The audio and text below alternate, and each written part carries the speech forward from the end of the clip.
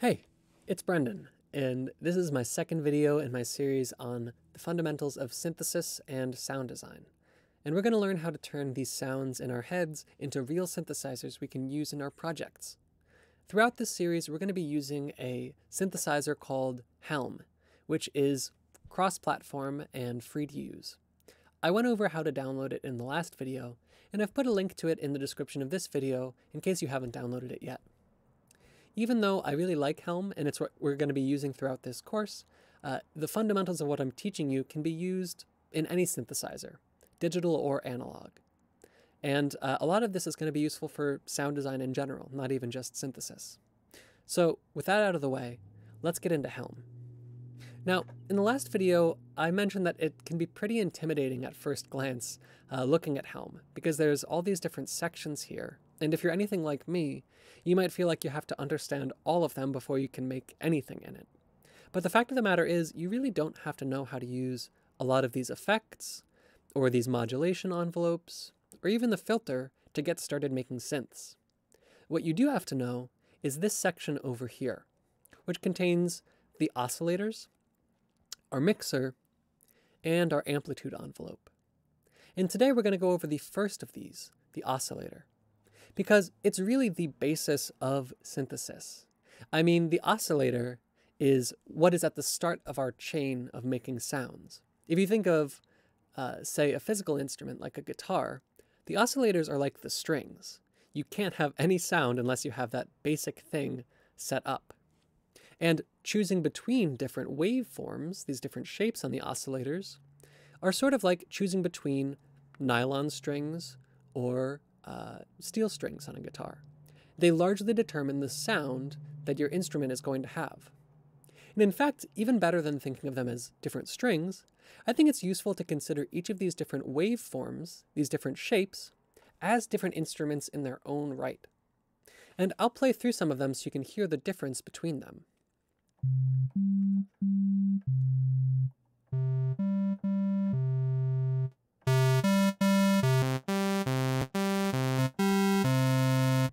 You can hear already that just selecting one of these oscillators is going to have a huge amount of control in what your overall sound is going to be. And we can think of them almost as different instruments in an orchestra. And when we select different oscillators to mix together, we're sort of forming an orchestra. We're synthesizing one final instrument made up of several different sounds, and the levels that we have between them determine what the overall character of that sound is going to be. You might be wondering why it is that these different waveforms have such different sounds, and the reason is a little bit complex. I've put a video in the description of this video by Berkeley that will go over some of the science behind oscillation and how exactly these waveforms turn into sound. But suffice it to say that these different shapes have different tonal characteristics that are just the same as different instruments in the physical world have different tonal characteristics. The same note played on different instruments will have a different character to it. And the reason for that is that in addition to the original note that's being played, let's say it's an A440, in a physical instrument, there are always additional notes played on top of that at a lower volume, called harmonics. And the different harmonics that are present, as well as what volume that they're at, largely determine the characteristic of different instruments. It's how you can tell apart an A played on a piano from an A played on a guitar. And waveforms are just the same. They have different amounts of harmonics and tones on top of that original fundamental tone. So if I play the A440 on a sine wave, I actually just get that note that I'm playing. There's no additional harmonics on top, it's only the note I'm playing. But if I go to, say, a triangle wave, there is going to be some texture on top, because there are harmonics, there are additional notes played at a much lower volume, in addition to that fundamental note. And the further in we get to this set of waveforms, the more harmonics there are, and the higher Well, not necessarily the higher volume, but there's a different ratio between the fundamental note and those harmonics that are on top of it. And that's largely what changes the different tonality of these different waveforms, is just the ratio between and the selection of harmonics that are on top of the sound. That's a lot of information, and I think I'd like to just take a breath before we move on to our next idea.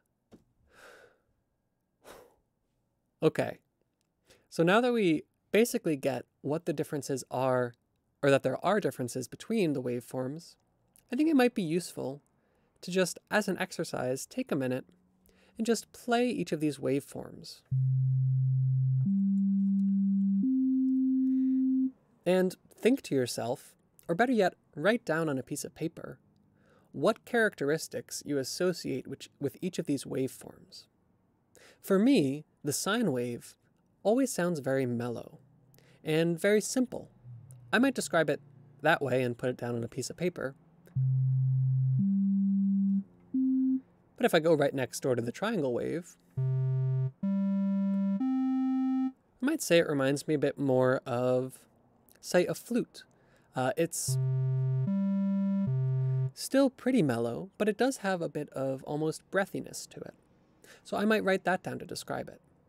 And the reason that I think it's a good idea to write down descriptions of these different waveforms is that A, you're more likely to remember them and to be able to identify them if you're able to think of some characteristics that you associate with them.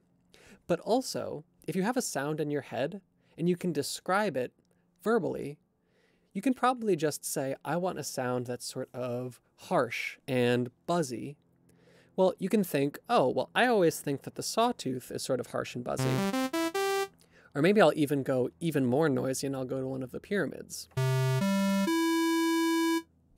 And it's worth mentioning that when you select a waveform over here, or when you hover over it with your mouse, you can see the name of it listed up in the top left corner here.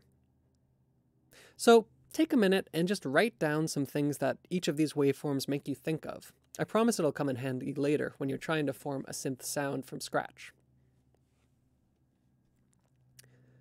Once you have all that written down, what we can do is we can start to mix some different oscillators together to make a synthesized sound. Now, I mentioned at the beginning of this video that this selection of the oscillator is going to be the start of our chain, where we're creating a sound. And everything we do after this is just going to sort of alter that key starting sound in some way. And one of the main things that we can do is we can mix the oscillators together in that starting block before we add all the effects and things onto it. So this to me is sort of like selecting different instruments in a band or an orchestra and deciding how loud you want different sections to be.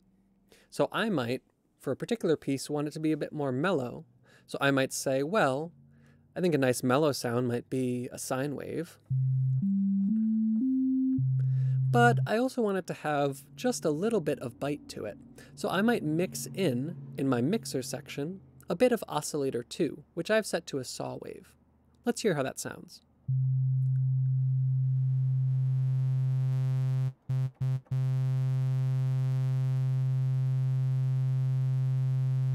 So now it's almost got a bit of a sort of brassy sound to it. It's not just the mellow sound of the sine, and it's not just the harsh, reedy sound of the sawtooth. It's a mixture between the two. And if we wanted to make it even more complex, what we could do is add in this sub-oscillator, which is largely similar to the oscillators above, except it's played in a lower register. It's about an octave down, or you can do 2 octaves down if you click on this little button. Right now it's set to a sawtooth, or it's set to a square wave. Let's hear how that sounds.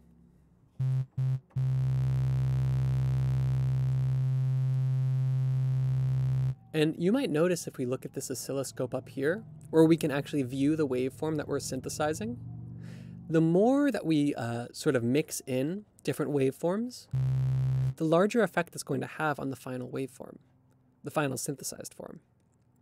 Take a look at what happens when I mix in this sub a little bit higher.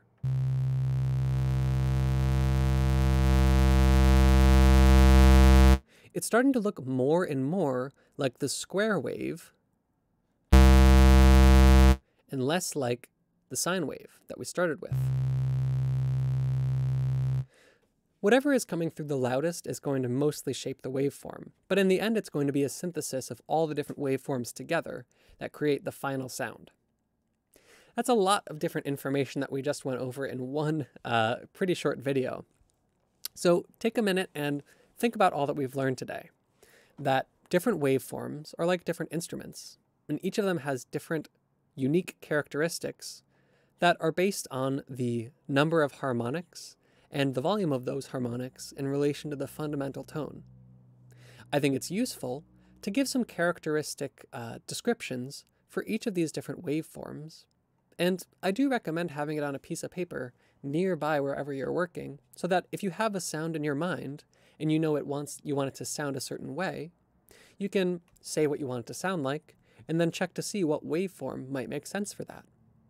And a lot of times, we're going to be mixing different waveforms together to get unique sounds. And I'll be going into that a little bit more in depth as we're making real synths throughout the series. But just keep in mind that a lot of times the answer isn't just one waveform, but it's a mixture of a few different waveforms. And finally, we can add in the sub to add a little bit of low end, and even we can add in some white noise, which is very useful for creating a bit of a grittier sound, or especially useful if you're making percussive sounds. But we'll get into that a little bit later in the series. For now, just explore the different waveform options you have, and in our next video, we'll learn about the amplitude envelope that will really take our synths to the next level.